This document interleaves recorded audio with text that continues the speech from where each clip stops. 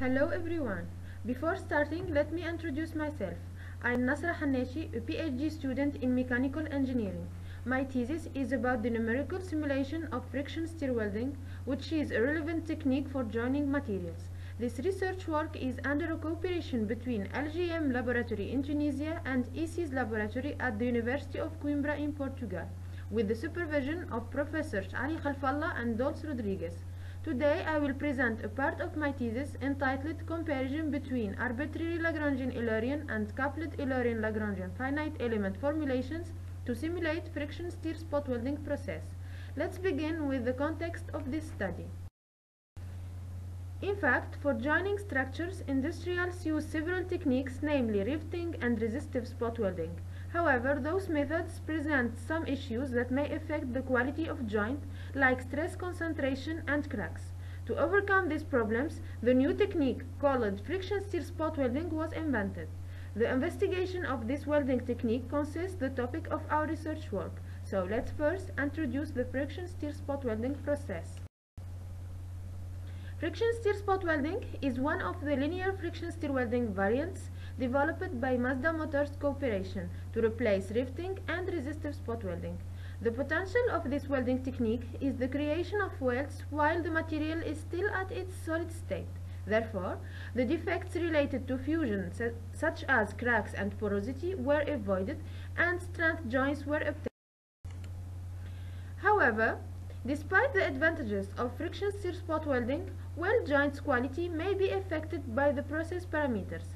Therefore, industrials and researchers aim to investigate the effect of those parameters on the final property of the weld. Here, a brief review about the main researchers' findings. Three types of parameters that may affect the quality of the weld during friction stir spot welding are summarized here.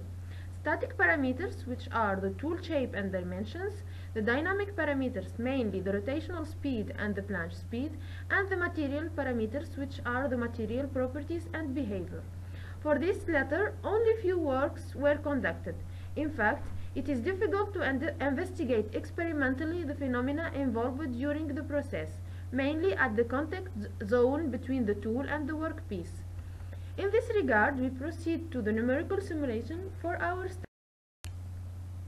And to establish an accurate analysis using finite element model, three main parts need to be clearly defined, which are the numerical formulation, the material behavior, and the contact model. In this presentation, we will focus on the numerical formulation to understand their specificities and determine their capability to predict numerical results. Therefore, the following parts of the presentation are the description of friction stir spot welding model. Then I will explain the most used formulation in modeling friction stir spot welding, which are the Arbitrary Lagrangian-Eulerian and the Coupled Eulerian-Lagrangian formulation. After that, I will compare the numerical results, and I will finish by a conclusion and future work. Let's start by defining the friction stir spot welding finite element model. The process of friction stir spot welding is divided into three steps, which are: first, the plunging of a rotating tool inside the workpiece to be welded. Then, the rotating tool will be maintained in the same position, creating a frictional heat which softens the material. In this step, the motion of the tool will stir the softened material, creating the spot welds. And finally, the tool is extracted. In the current simulation, a 3D thermomechanical model is developed on Abacus explicit software. The 6000 aluminium alloy was selected for this study since it's well characterized by our team in EC's laboratory. This table presents the chemical and mechanical properties of the 6000 aluminium alloy, and those are the mechanical and thermal boundary conditions assigned to the model. For the material behavior, it is modeled using Johnson-Cook material model, which reflects the interaction of flow stress with temperature, plastic strain, and plastic strain rate. For the interaction, the contact between the tool and the workpiece is modeling using the Coulomb friction law with a constant friction coefficient of 0.3.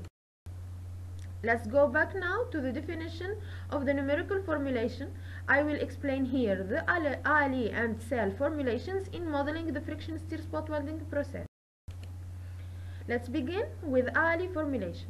This method was used to reduce the mesh distortion in case of large deformation by adapting the mesh. The procedure of Ali is divided into 3 steps.